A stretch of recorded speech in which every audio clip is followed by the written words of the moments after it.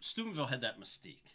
You're playing Reno, playing the Big Red. And, it was just, you knew what they were bringing. Yeah. Because we'd go watch them play other teams like at Boardman, and you see 20 tour buses.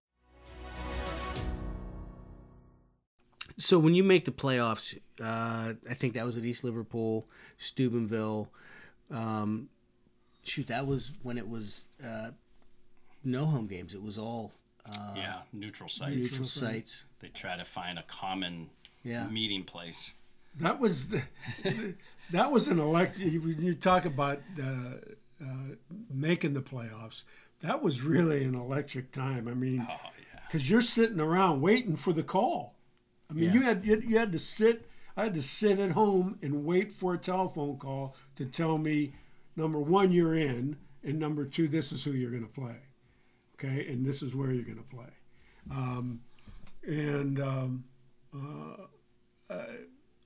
Then you call your staff, you get together and film exchange, and then the media comes out and they're doing an interview on you. And we remember we got, after the season was over and everything, we got honored by the Eastwood Mall. I mean, they presented us with a check and a plaque, and got it, because it was like 16 teams get in now. I mean, like Rick said, 4 teams were getting in, and if you were one of those 4, it was a special. Made it a special season. Yeah, made it really difficult. So when you did get in, it was a big deal, and it was electric's the word. It was. I mean, we brought a good following of fans, and we had great following all year. Because people were excited. It was like what you had heard about, decades before with Chaney football, and it was a big deal. And for me, like, I never had the opportunity to play against Steubenville. I was able to watch it, with my brother, and my freshman year was another tough one. Probably could have won the game down there. So Steubenville had that mystique, you're playing Reno, and you're playing the Big Red. And, it was just, you knew what they were bringing. Yeah. Because we'd go watch them play other teams like at Boardman, and you see 20 tour buses roll in and they're fans. So, and you're playing them on the river. Yeah. So we're playing them like a home game. It's not too far from Steubenville. No. That's for sure. I guess, what did that mean for you in terms of, if I'm not mistaken, your dad graduated from Chaney, right? Correct. I think you mentioned that your brother graduated. You've heard some of the lore and the success. You've seen the down years, and now you have the opportunity to be part of the first playoff team, which was really surprising to me. That it was 1990, but the first playoff team. I guess, what did that mean to you personally, especially many years after that? I never looked at it from like a personal standpoint. I think it was. For us, the Chaney football family, it was kind of like validation, of like what, because all these other schools, you had the Moonies, you had the Ursulines, the success that they had, and everybody looked down on us. Well, you guys never made the playoffs. You're not, so it was kind of validated, not just where we were, but around us from the surrounding schools. And I think, and that, from a coach's standpoint, that's validation for them, and that this whole thing was working, this whole process, everything was kind of starting to move in motion. And I think I never looked at it from a personal standpoint. I looked at it from a school standpoint because, I always took so much pride in that school and anybody associated with it, that like when you talk bad about it and you're constantly having these personal battles with, because you're playing all these other sports, right, and, other kids making comments, it gave us that validation that we were like some of these other schools now. And that was a big deal. So Steubenville, that's a tough one. Play them tough, once again. So, you go into your senior year. What are your thoughts kind of entering your senior year football-wise? I think we knew we had lost a good core of players, especially defensively and on the line, some really good players from that 92 class. So I think nobody really, and we knew we had good skill. We had some really good players coming back, and obviously, you got speed, you got skill, you can make things happen. We had experience. We definitely had experience, especially in the offensive side of the ball from, your skill positions. I think obviously defense was going to be a work in progress. I think that the task was going to be, we knew Fitch was going to be really good that year. And I funny story my father still tells me to this day, and he laughs about it, is like, I remember going up to Fitch. They were scrimmaging, I want to say St. Ignatius or somebody like, it was one of the big schools up at Fitch, and they absolutely destroyed them. And my dad told me, he goes, well, I just upped your life insurance a little bit. Like almost like, wow, this team, you guys are going to have your hands full. Like last year was great. But I think once that game and we got going, we knew we were okay. It was like you had that feeling. And we went down 10-0 right off the get-go. And I remember Coach's halftime talk. We were getting the ball to start the second half, and that was going to be a determining factor. And I want to say we took it 80 yards, 75 yards, went right down the field and scored, made it a 10-7 game. And, I think we kind of put them on their heels a little bit, and, it kind of got us going a little bit like, hey, we're pretty good. So I think that was kind of the point we knew we were going to be all right. What were your thoughts going into that 92 season? Pretty much the same. I mean, knowing that we had, offensively in pre-90, actually pre-91, was always kind of a struggle. Mm-hmm.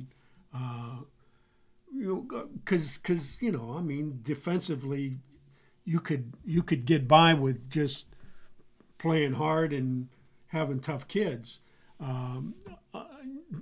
Little more nuance involved in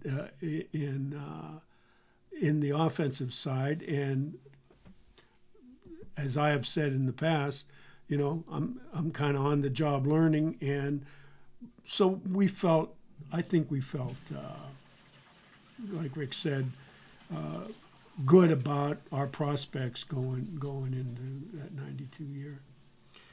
Don't let Pope hear you say there's more nuance to the offense than the defense. That was always a big argument. Yeah. So then it's another great year. You get Fitch. I think we talked about this. I think that was the first time in 13, 14, 15 years that Chaney had beat Fitch back to back. It was a long time. Yeah.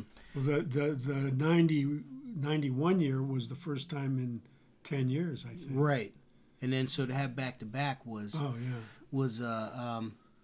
and you know what, you think about it, like I remember coaching in those games, your whole spring, your whole summer, double sessions, like it was geared up for that game, which could be really good or it could be a really deflating loss if it doesn't work out. And that's why we used to always say, if we can get 2 out of the first 3, we'll be headed for a good season. That's kind of the trap, to have that big rivalry game week 1, put all that emphasis on it, and then it could ruin a season. Yeah. I mean, it could. You put that much hype behind that opener, and then you fall flat. You could lose your kids. Yeah. And I think that year, playing Fitch in week 1 as compared to if we would have played that same team in week 8, mm-hmm. that team got really good as the year went on. And obviously the 2 weeks of preparation leading into that game, mm-hmm. from a defensive standpoint, I think played a big factor because they were kind of rotating quarterbacks in week 1. between Nick Siciliano and I'm trying to remember who Savinsky or the other quarterback was. But they really got it rolling as the season went on, and I want to say they made it all the way to state semis. I want to say they lost to Ignatius that year in the state semis in D1, which obviously is a pretty big deal. Yeah. We rode them with computer points, and again, still 9-1, and you're not. We had to go win in week 10 to secure that spot. Yeah, against Holland. Who was that one loss against? Was that Boardman? Boardman. Yeah, always Boardman. Bad field. That field that year. Yeah. So make the playoffs for the second straight year.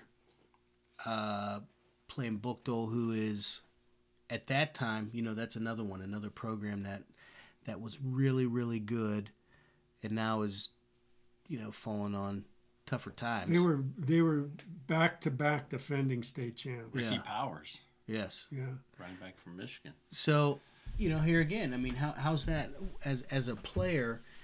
I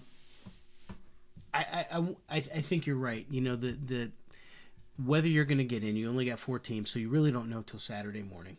At that point in time, it's kind of like the NCAA. Yeah. Draw. You did. You waited until you got a call from one of the coaches to let you know, or if hearsay came out, it was a phone call. It wasn't. And the thing is, too, we didn't know anything about any of these other teams. There was no social media. There was not like, hey, let's look up, Akron Buchtel and see what they've done. I mean, Joe Idle wasn't handing us information. And, it was crazy. Like, when you found out who you were playing. And I think that was always kind of the cool thing is playing people from outside the region or that you don't typically. It enhances the excitement of it. Sure. So that game, the first win. Any memories from that? Pre-game speech. Yeah. That's got to be mine. I mean, obviously, they were one of those teams. I don't know, like. We play them 10 times. Do we get, how many times we get them? We just played a really good game that night. Yeah, we did. All around. Obviously the weather changed right at kickoff. But, there were some pivotal points in that game, and it came down to a couple. I want to say the second touchdown pass was a 4th down play. Yeah. We got down there on... we had 1st and goal from the 3 and got stuffed 3 straight plays, and ended up finding Dwayne in the back of the end zone. But they were good. I never seen a team run that type of defense. Was it 6-1? 6-1, yeah. Reggie Garnett running wild. I remember coming in on the bus, and they were on the practice field already, and they were in all black. Intimidating. And they were like buffalo breathing steam. I mean, it was ominous. Yeah. I mean, it really was. They were big, fast, strong. I mean, they had it all. Yeah. Absolutely. Yeah, it was a great game. Yeah. Then the following week, that was at Mollenkopf. Yeah, the next week we went to Next Boardman. week was at Boardman versus Louisville. And that one didn't work out so well. We didn't. And the thing about that game, and I think that's one game that bothers me more than anything, is because I still think we're the way better team there. We made mistakes that we hadn't done. No, uncharacteristically. All year. Put the ball on the ground. I mean, we took the opening kickoff and went right down the field. I mean, we were moving the ball. I mean, it was a great opening drive. Got inside the 20, and I think we turned it over there. And you look at the score and you don't realize that game was 7-6 at halftime. Mm-hmm. We went down, scored right before the half, and then just the second half was just a disaster. Yeah. Do you? It seems like you mentioned this, Ron. Louisville at the time. So Louisville had a really good run of success. Mm-hmm. Were they kind of an upstart at that time? Were they consistently real good, or what was kind of their dynamic? I think Chris Lip was the coach, and I think that he had brought pretty good success, because film exchange, I got the vibe that he was extremely confident. Yeah. And they were impressive on film, but I think we looked at them as, a suburban school that will just out tough. Yeah. Did you do film exchange with him, or who'd you send? I did it. You did it? Yeah, I met him on I remember vividly, I met him on 225. Right there. No. Off of 62. Yeah. Wow. That's something that not a lot of people know about today is the old film exchange piece. Like having to go meet somebody, coordinate it, and exchange VHS tapes. Yeah. Now they just send it in one huddle. One huddle. It's a different world. Yeah, I think we watched them on film, and I still was sitting in the locker room during the day and watching them, and like, I think our speed will get them. Like, they're not going to be able to keep up with us. But they kind of ran a funky offense, the little shotgun. They had a good quarterback, lefty. Matter of fact, I think he went and played baseball at Dartmouth. I played against him in the summertime. But, just tough kids. Like, the running back was really good. I mean, they had a really good little running back. I think they ran a 5-3 defensively, and they ran it when we played them again in what was it? 02? 02, I think. Yeah. 02. Yeah. When we went down there. I remember that game. They were, and that was kind of the feel that I got, as a younger coach watching the film, like, none of them are great. They're just all really good. Yeah. And they played good team football. Yeah. Like, they were one of those teams that, like... You had some wrestlers, like a lot of their linemen were just and it was wrestlers. a community thing too. Yeah. They were right in the. I mean, their place. Yeah, it was. Is right in the middle of a neighborhood. Yeah, yeah, yeah, for sure.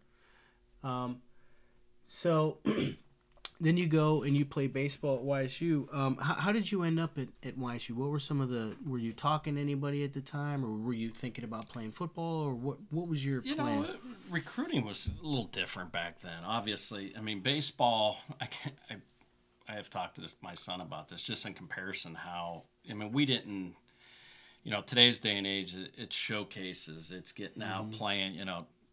Traveling the country in the summer. And I don't know in today's day and age if I would have been able to do both, to be able to want to play at the next level because of what you're expected to do. Same thing with football.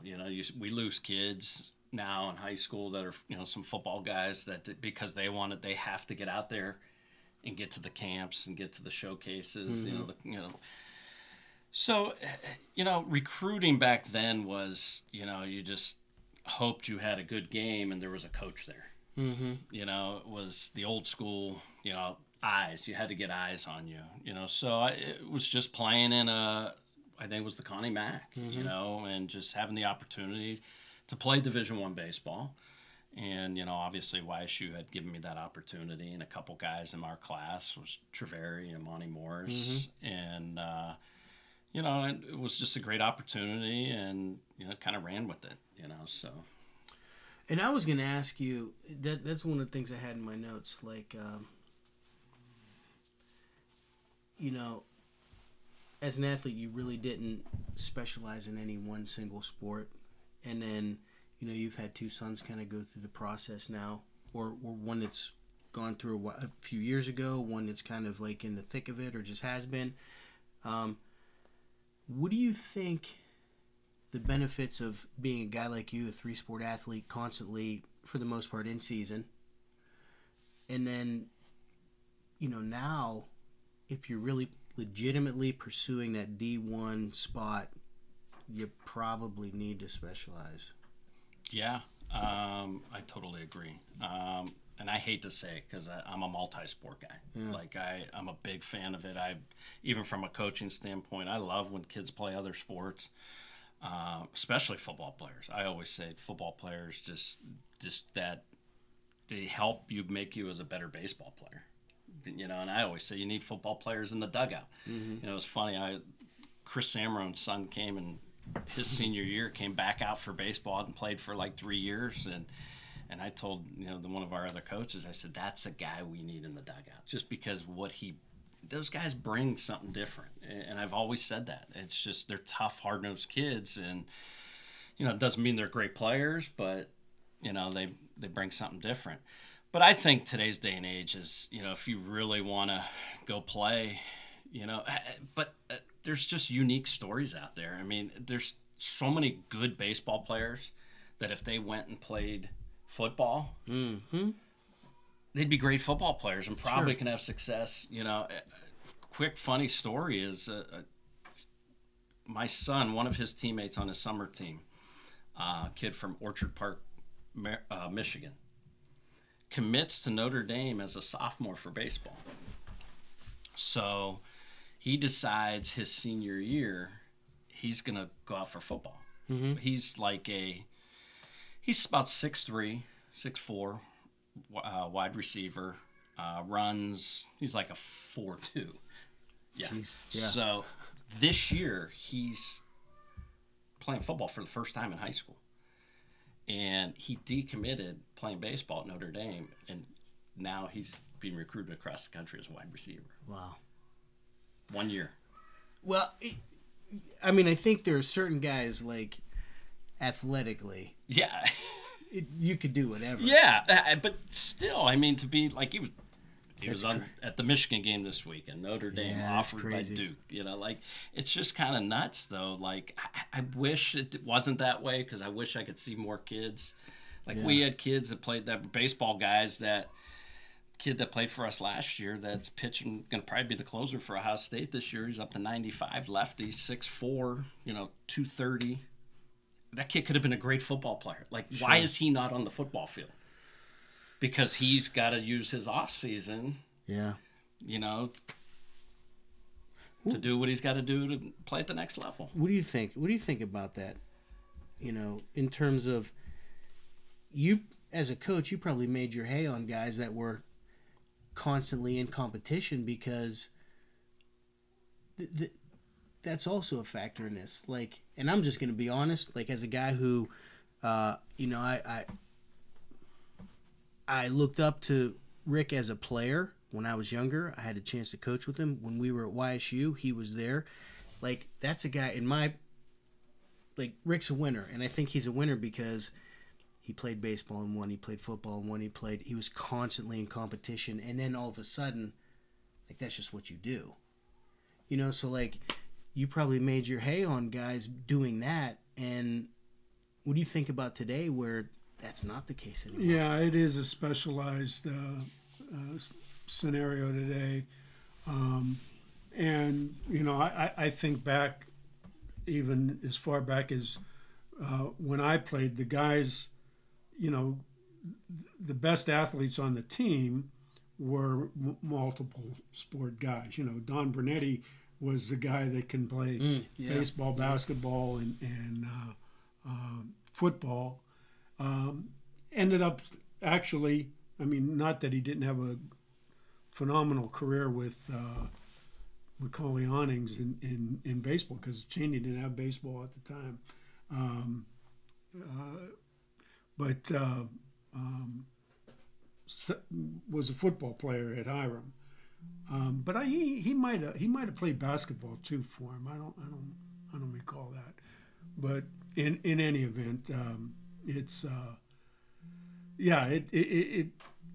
that's where it's gravitated to now, is that you're not going to get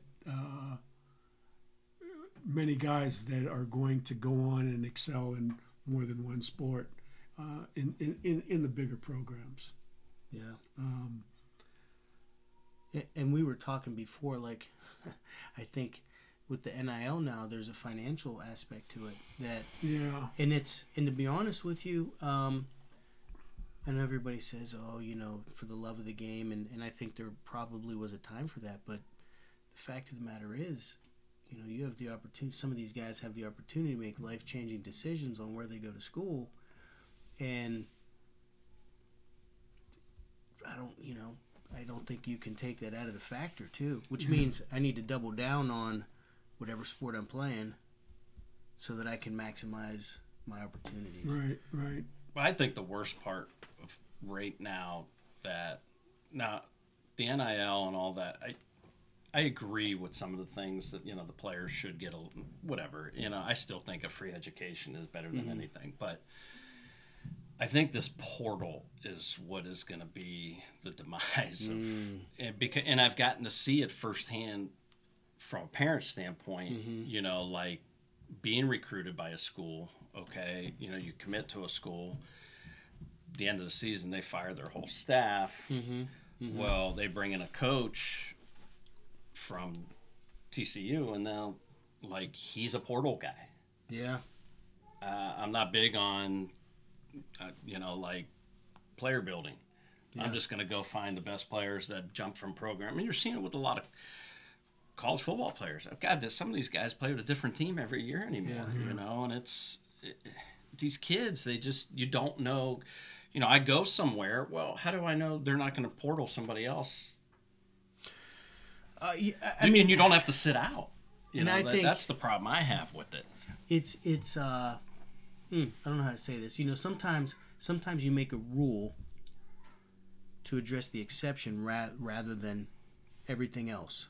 And I think there probably are times. Well, look, there are times where guys go to college, get the raw end of the deal.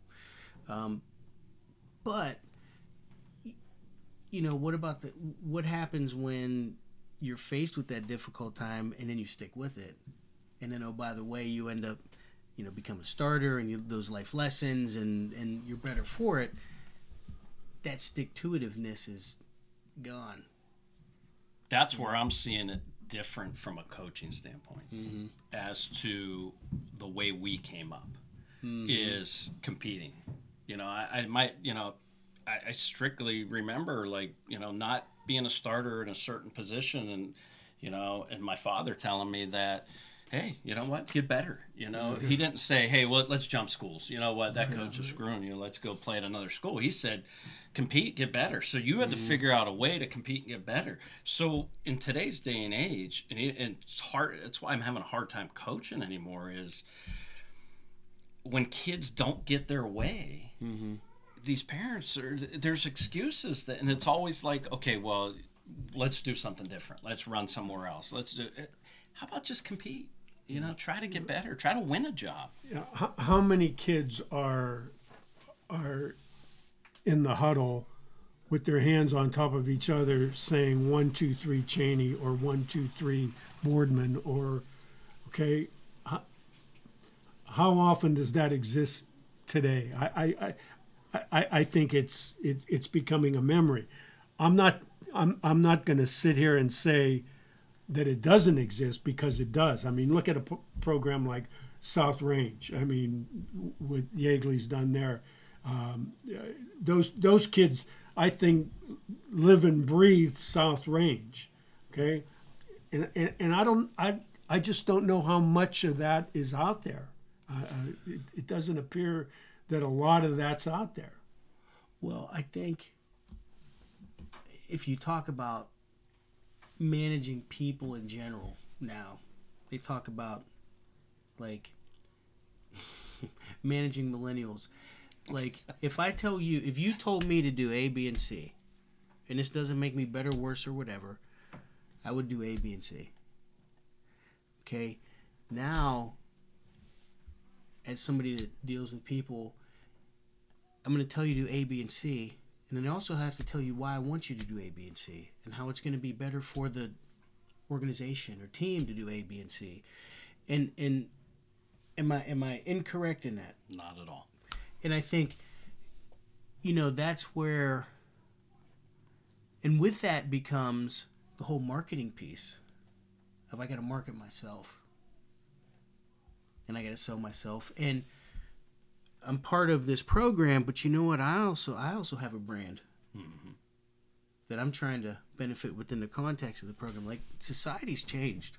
Yeah, absolutely. I agree. Well, if kids, a lot of times, if they don't get exactly what they want right now, yeah, they can't go through the process of trying to get to, they're not willing to climb the hill. Yeah. To put in the time, to put in the effort, to do whatever. We'll get, put in that extra. If you want to do that, it doesn't mean you're going to get it somewhere else. Mm-hmm. But that's what they want now. And I God, even from a teaching standpoint, I think a lot of times we make excuses, too many excuses in today's day and age for kids and why they can't do something. And, there's always a reason. Sometimes you're just not good enough, right, Coach? It's not for everyone. And you know what? And what's wrong with just being a good high school football player? There's nothing wrong with it. You know what I mean? Well, I think that's the expectations nowadays. Everybody from starts at the age of 8, my kid's going to be a D1 player. Right. And that's what they're filling these heads with. Yeah. Yeah. You were a great Little League guy, well, you should be a great, Yeah. And think about this. What was the one thing that we would say at a recruiting meeting when we met with the parents is, let's get this straight right up front. Your son has a better chance of getting an academic scholarship than he does an athletic scholarship. 3%? Now, how many parents believe that? I want to say it's like 3%, 6%. Well, yeah, I mean, and even at that point, it's not all it's cracked up to be. Like that's when the real work starts. Yeah. Everybody, what they want too, a lot in today's day and age too. And I believe me, I even told my oldest before he went and played in college. I said, I'm going to be the guy that this isn't fun. Mm-hmm. This is a job. It's going to be school and baseball. That's all you're going to do. If you're thinking that this is, and a lot of people, they just want to send out that social media thing that so-and-so committed to here and there. I said, when you get there, it's, you know what it's like. You saw it firsthand. By the time I was done by my 4th year, you're like almost ready to be done with it. Like I didn't, and it's a tough road. Well, yeah, and I had my injury. There comes a time where it's like you have to make a mental decision that there's no other path except this path. I am not going to quit because it is not fun. And I think it's designed like that at the start to weed those out.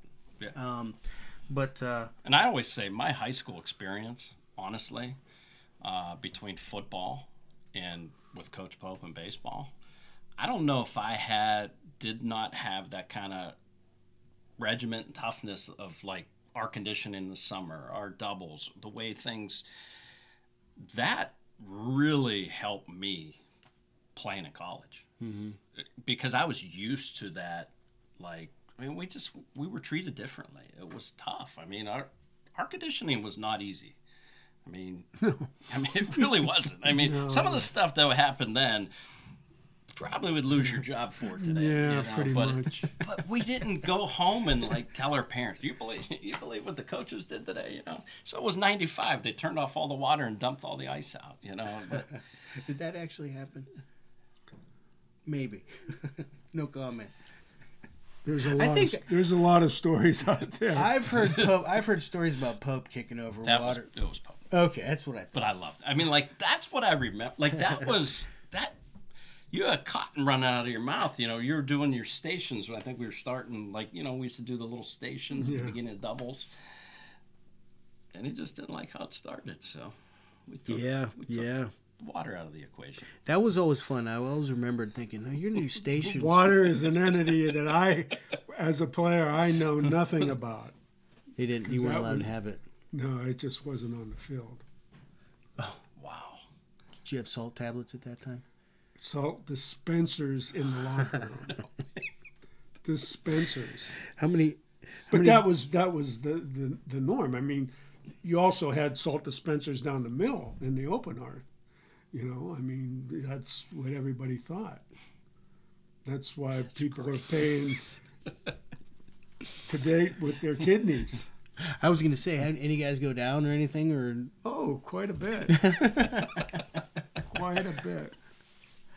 I was going to, we were talking a little bit about YSU, and you texted me like, hey, what's a dress attire? And that got me thinking about the hazing incident that you gave to me. It was the end of our fall baseball. I don't remember that. Well, I'm going to tell you. All right. It was our fall baseball, and they're like end of the fall baseball season, and they're like, hey, you know, we have a little party. Somebody had a house up there on the north side. We have a little party, you know, to celebrate the end of fall ball. And when you seniors are like, we dress up for our parties around here. So you had us. I'm thinking, man, all right, my first college party I get to go to. It's the night of the Ursa Mooney game, right across the street. You're like, yeah, we wear shirt and tie at our parties. So I knew what was going on.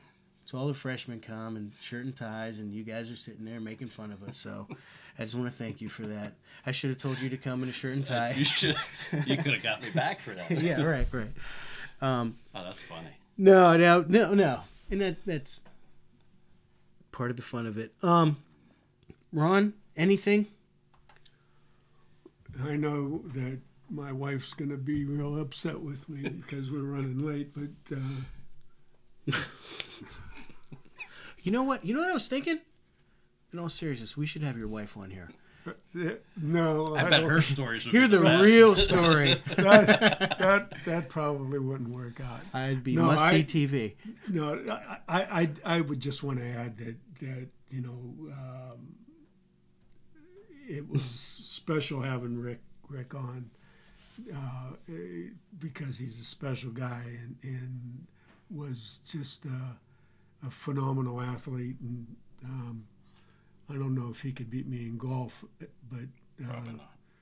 we played a few times. He cheats. Yeah, Yes, he does.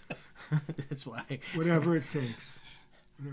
No, it was great to have it on, and any success that he's had over the years is certainly no surprise because he was a major reason that we got to getting to the top of that mountain, and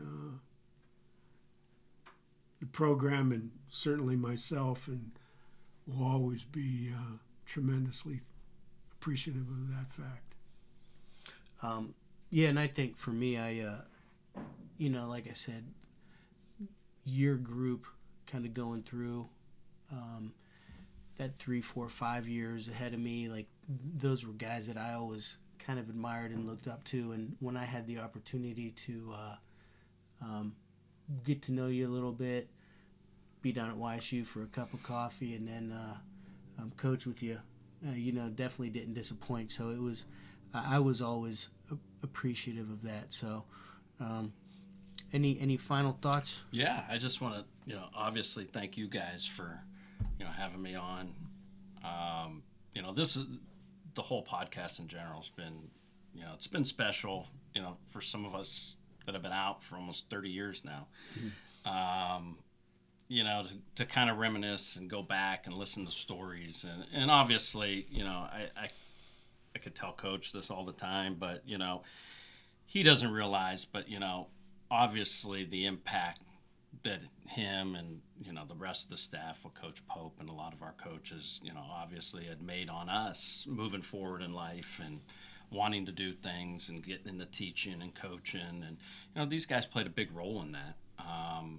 You know, those were some of the best times. I mean, obviously being part of that program meant the world to me. Still does to this day, you know, when we bring it up, obviously talking with friends and things of that nature. But yeah, it was a big part of my life, and I'll never forget it. And obviously, you know, a lot of people don't realize being on the inside. And, you know, you got to see it from a different standpoint, even though you played at Ursuline and had great success there. You know, you got to be part of some really special times with some of the teams that you guys have had. And, you know. But it's been great. I appreciate everything you guys have done. Definitely. Thanks, man. Thanks, Rick. Good stuff. All right. Coach is in trouble.